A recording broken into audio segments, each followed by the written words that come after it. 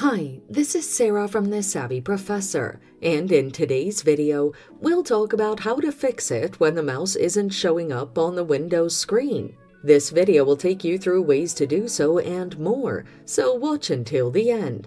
Here are the reasons why this happens. Missing drivers or outdated drivers. The mouse device might not be connected to your computer, or your computer's Windows OS isn't updated.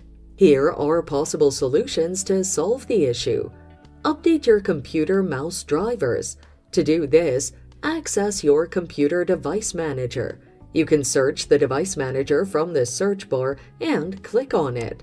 Expand the mice and other pointing devices option by clicking on it, and then right-click on the mouse option that you want to update among the displayed options. Select the Update Driver option and update it by following the on-screen instructions. Connect the mouse. If the mouse is wired, unplug it from the USB port and plug it back using a different port.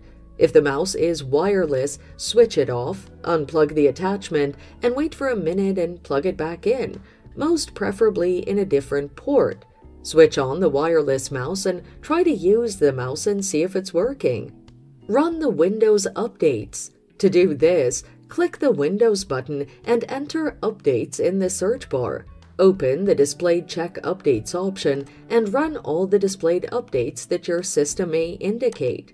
Try to use the mouse to see if it's working. And that's how you can fix a mouse that's not showing up in Windows. It's that simple. Thanks for watching. Till next time.